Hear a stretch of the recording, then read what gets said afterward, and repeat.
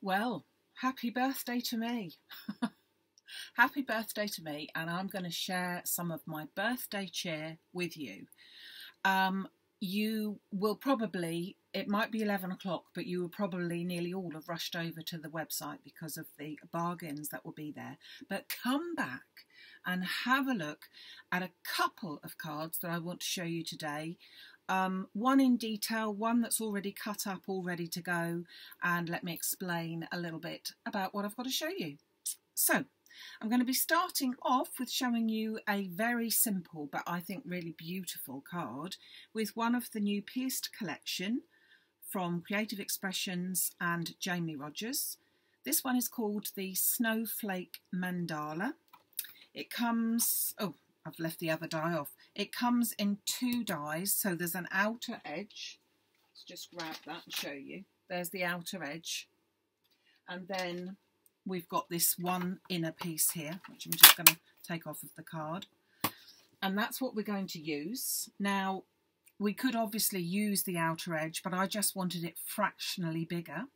So I have cut a piece of card, which is 5 3/4 by 5 3/4. And I've cut that and already cut it out in this vintage, I should beg your pardon, vintage copper matte card, okay, or satin card. Absolutely beautiful. You can see there's lots of detail in it, stitch detail, movement detail, and I'm going to do a bit of movement and I'm going to do a little bit of paper piecing because it just lends itself to that. Not something, as you know, that I'm particularly keen on, but I just felt that we needed to do it with this. So I've cut that one out, but I'm going to pop that to one side because then I'm going to take the mirror card side of this and I'm going to pop that on and cut that one out as well. So what we're going to get, it's the same size by the way, we're going to get from this enough for two cards, but they'll be kind of like the other way round, see what I mean? Because the pieces that I want to paper piece with this one into that one can then be the die shape when it is finished could be interspersed with these, the waste as such from this one. So I'm only going to show you one way of doing it, but you'll understand what I mean in a minute, that there is some left over if you don't. So I'm going to pop it onto my cutting machine. Now remember, it is an extremely intricate die. Imagine that my die cutting machine is here. I'm going to put my die cut through like that so that it gets as much chance as possible to cut rather than dead on like that. I found a much better cut like that, although I have to say nearly every time I've cut it I have had to turn it around 90 degrees to give it another chance just to cut. So let's see, I'm going to put a shim on the top of it and then I'm going to put my plate on top of that. So I'm going to just run that through my machine. I'm going to make it into a 7-inch card, so that gives you the base of what sort of thing we're going for. You could do it for bigger, but obviously if you were doing it for bigger you would need a few more layers. So I'm going to show you this straight out as I go. Turn it over and just show you.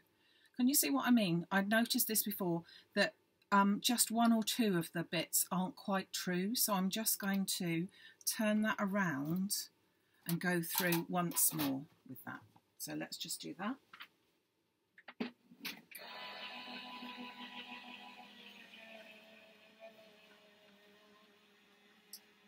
So just putting that through.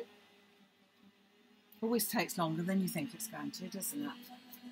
So whilst we're doing this, I will be celebrating my birthday in Oxford, and possibly at this moment in time I shall be being punted up the river as one does. So that'll be nice. I will report all about it.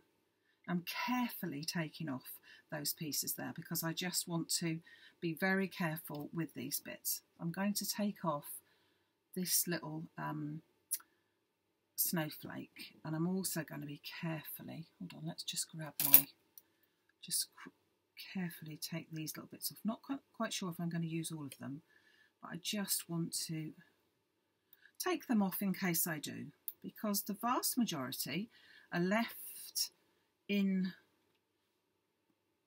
the plate. Just checking. Yep, they're all through. And I'm just going to make up my card. Before I touch that one again, I'm just going to make up my card. So I've got my 7x7 card blank, and I've got, first of all, a sheet of jet black mirror card. And that's what I'm going to put on first. That one measures about 6 1/4, so about half an inch bigger. 6 1/4 by 6 1/4, and it's going on to the 7-inch blank card, like so. And then I'm going to take my piece. Now, as I said, if you look at it, you can see that there's a lot of movement in it, and what you want to be moved is entirely up to you. So you can sort of move these little bits here. You can stick those up. See what I mean? Just poke those up there, so they just sit a bit proud, like so. And then you've got another level here. Now, I'm not going to do this, but you've got another level there to do it, all the way around here. Then you've got another level here, so you could prise these bits up, just push from behind and push those up. And then you've finally got this next level here. So you've got loads to be able to manipulate and do different things with. But I wanted to do, as I said, a bit of paper piecing. So I'm just checking. In fact, actually, I think I am going to pop these ones up just in these 4 corners. And, you know, no matter what you do, it will all look really different. So without a piece of foam in sight, I am just going to pop some glue around the edges and stick this one down. Now, I'm going to have to be careful that I don't put it on anywhere where I want it to be raised, but I also need to make sure that as many places as possible has got glue so that it stays stuck.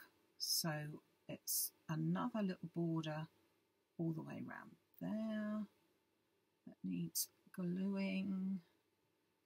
Really need one of these little precision things to do that. And there's another little border all the way around here.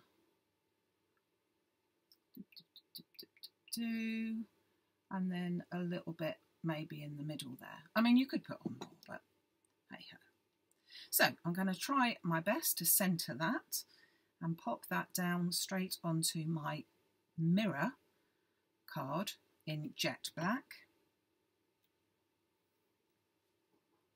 And just carefully pop that down. Now I've put that one on first so that you can see where those, I mean, you could, in all honesty, couldn't you, just leave it like that, which looks really effective and would look very different in different colours. But I just wanted to put a little bit of the paper piecing in. So I'm going to take my magnetic sheet. Now, this is years old. It is a sticky woodware magnetic sheet, A4 sheet, and it's been put onto a cutting mat on a permanent basis so that I've got something there. So I'm going to carefully, see there's a little sneaky one there, carefully turn that over so that I am now onto magnetic sheet, which will hold my die into place fractionally. I'm going to bring my picture over because then I can see which are the bits that I want to paper piece into here. And I can see that this ring of diamond pieces I want to, and that is these. So I'm going to just fractionally lift it up and then just push through all of those. Then I'd quite like these ones as well, which is these. So I'm just putting through there, and I'd quite like that middle one too. So the middle one's going to come up. And then if you look at it, you can also see some in the corner, some of the snowflakes. I quite fancy the snowflakes. That one we've already done. So I'm just going to pop the snowflakes through. And there are some other snowflakes here, so they've got to be a bit more careful of you where you find them. But you get used to it and you can see roughly that where they are. And I quite like, now can I find those? Not quite sure, because I quite like the idea of these, but maybe not as I've pushed them up. Let's have a look. Let's see what we have achieved. So let's just push those two out there. Come on, out you get. So I'm still leaving that in there in a minute because I might decide to do a few more.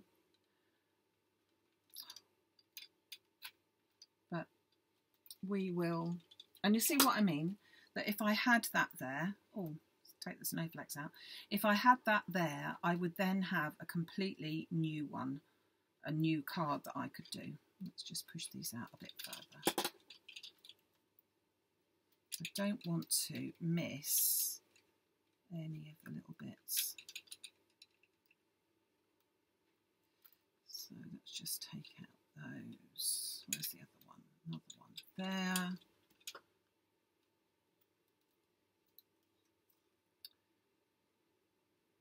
To do that because I need that little snowflake. So none in there. Push that from that way. And don't want too many of the bits comes out because then it's just easier to work out where they should be. So I'm just being a bit careful. So I've got a fair few bits that I'm just going to now paper piece into there. So as we said, I want to put these on here, so I'm just going to put a little bit of ink in there. I'm going to use my paper picker wherever it's gone, in a safe place, just to pick up these pieces here and just slot them, whoops, into place.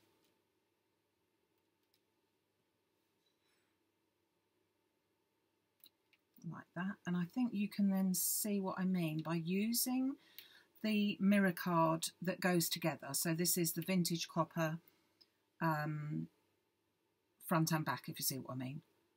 Front and back. Oh, you know what I mean. Oh, don't want to get glue everywhere. It's the, whoops, the satin and the mirror version of it. So we know that they go together really well. And I think that they look rather beautiful like that. So let's just bring that up. Can you see that just subtle difference, which is really pretty? So then I'm going to go for these little stretched diamonds in the middle and that little one in the centre. So let's pop that one in. That might take a little bit of turning. No, in it goes. And then just pick up these. So even if you're not really into the paper piecing side of it, because I can't say that I am usually, but sometimes I really enjoy doing it. And this is one of those times which I think that it's just a very effective and quite an easy one to do, which again is what it's all about really. So, and I think having the magnetic sheet, it holds that die in place without them all flicking out everywhere. So that you can see which area it is that you want to actually achieve. So I'm just going to then pop a little bit in to put my little snowflakes back in, because I think that they would look rather nice as well. And then we're done. Doesn't really leave an awful lot of room for sentiments, I will give you that. But I think one would get the idea with it. So entirely up to you. If you wish, you could do a bigger card. So you could do an 8 by 8 and then you could put your sentiments on sort of like a frame around it, which would look nice. But everything is, you know, down to the individual. This would also look lovely in the 2 different colours of silver, again with maybe the gold or a blue behind it.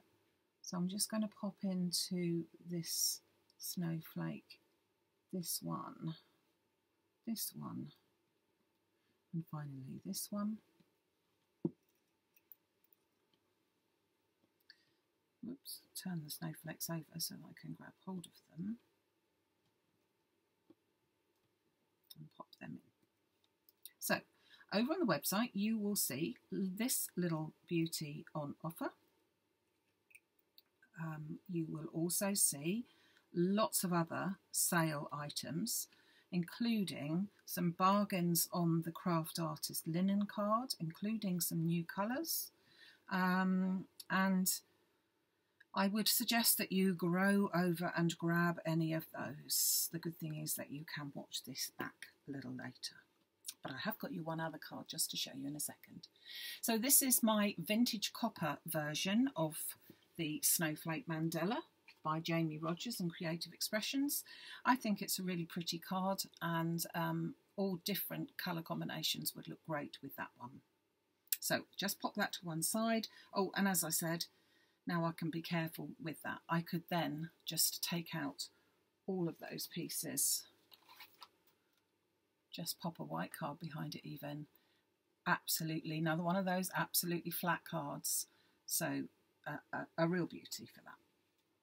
So now let me just bring over a couple of dies that are on sale. One at an excellent price, and you can buy these separately, or you can get a really good price if you buy these two together.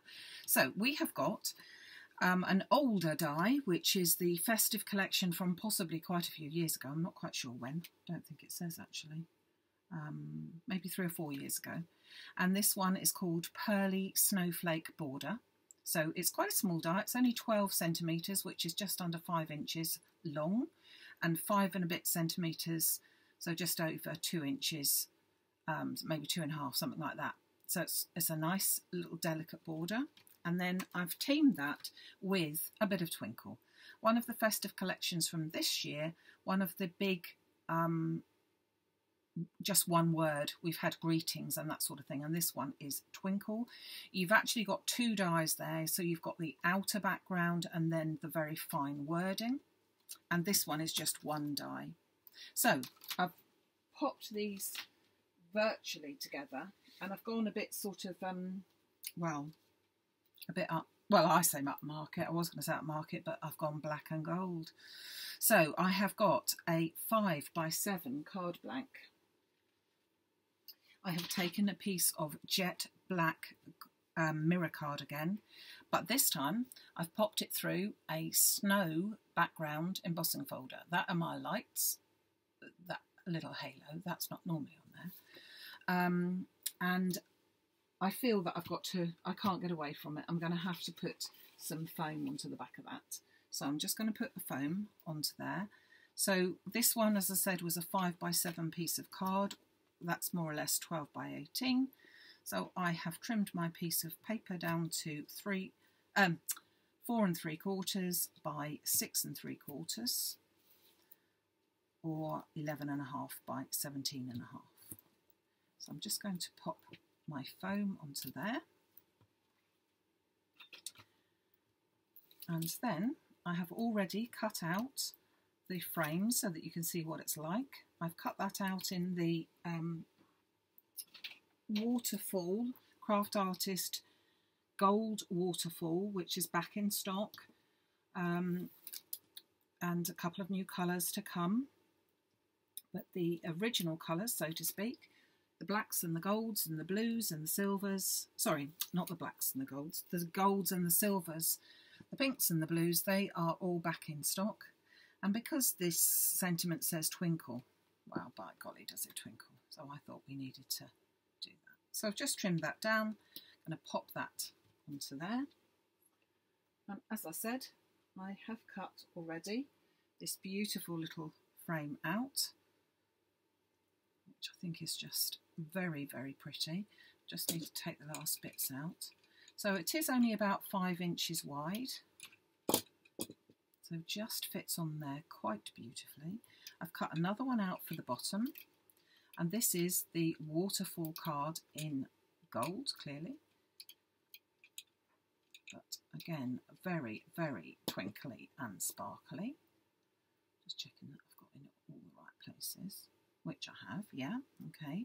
I'm going to spray glue these for quickness. So I'm going to put them in my little box and give myself some spray. Whoops.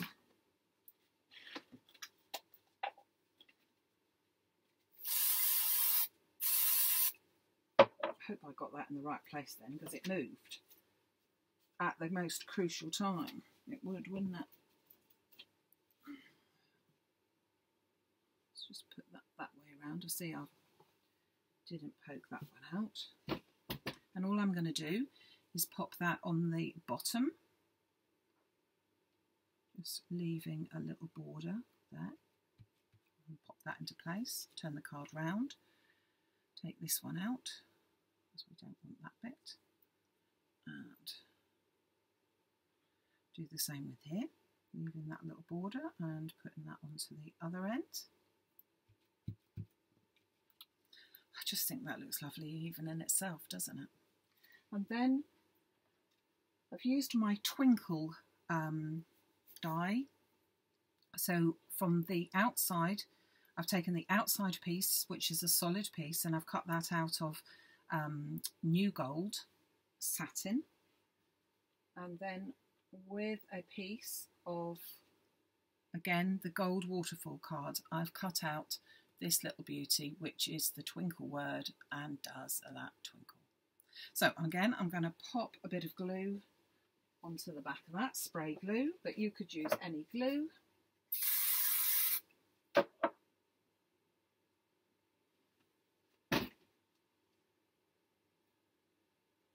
Still got it stuck to me.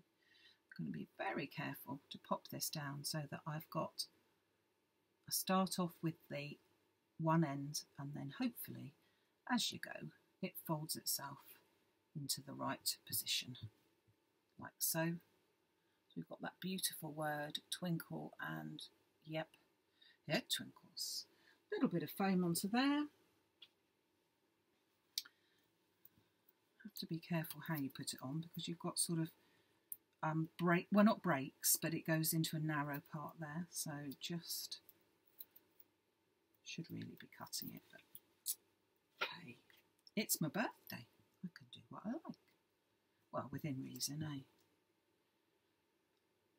Okay, so just take the backs off, and again you could have put this all down with no foam whatsoever, and again another perfect flat easy card with just 2 dies, possibly even a batch one. How long did it take? Yeah, okay, I did cheat a bit because I did have it all pre-cut. Let's check that I've got the card round the right way. Got side opening on this one, and that's just going to go into the centre where it can twinkle away to its heart's delight. So there we have our 2 cards, as it's my birthday. Did I tell you it was my birthday? 2 cards for Christmas cards. I will give you that, although to be honest, you could sort of get away with that by not being Christmas, by making these little things into flowers. You could pop a little flower onto the top if I had such a thing nearby. Oh, crunch. I've got a little tiny flower, but if you can imagine, clearly the wrong colour. If you were to put those on the corner, if you were doing it a different colour, you would not, it would not be Christmas. So, you know, it can be done. So, thank you so much for joining me today. Pop over to the website where you will find all of these. You will find the Jamie Rogers Snowflake Mandala. You will find the Sue Wilson Pearly Snowflake. Oh, I've forgotten what it's called now. What's it called? Pearly Snowflake Border. That's this one. And then you've got the Twinkle from the festive collection there. You'll find all the card, and you will find massive bargains, and if you're very lucky you might find some mystery parcels as well. So thank you, and thank you for all your good wishes, because I do know that I have got some lovely cards that by now, when you're watching this, I will have opened, but up until then I haven't done. So I will be in contact with everyone that has sent me one, so thank you so much. I'll be back on Wednesday, Wednesday the 17th of August at 6 o'clock, and I hope you can join me then. Take care till then, everyone. Thank you, and bye-bye.